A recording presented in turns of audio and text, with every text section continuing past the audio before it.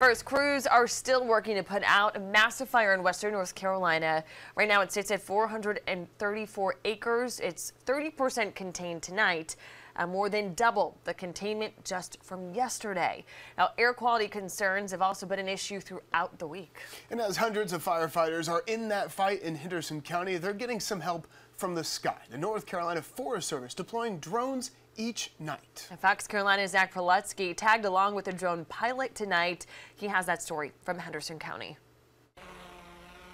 While most people are asleep, Matt Bishop has been hard at work in Henderson County since Monday. We come out every night and we fly a certain gridded area. Bishop is a drone pilot with the North Carolina Forest Service. That's what we're looking for. Looking for hot spots in the Poplar Drive wildfire.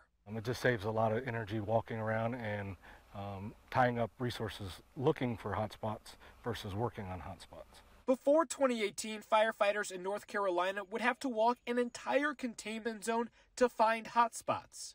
Now, this has 3 cameras. It can be done 1,000 feet in the air. Drones are the biggest technological improvement we've had. The drone takes thermal pictures about every 5 seconds. Here's what they look like in real time. That's actually what they burned today. Each morning, those pictures are stitched together as a map and given to firefighters on the front lines. Fortunately, it's getting less every night, but there's still a lot of heat out there. And the one thing we're worried about is the leaves that are remaining on the trees are falling due to the wind and it just being fall.